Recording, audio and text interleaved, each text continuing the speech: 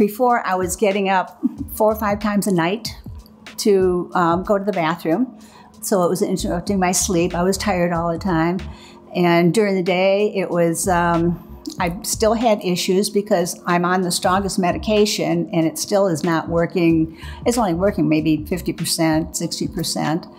And then he introduced me to this, and it started right away. It just lessened. It gives me better control over when I do have a contraction. I can handle it better. It seems like it is still improving. Even in the past few weeks, some nights I have not had to get up at all. And it's awesome. And you know, I would sit in this chair and I would read a book.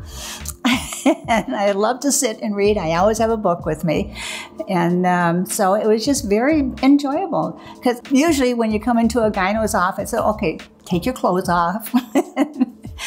You know, I sat here in my blue jeans and just read a book.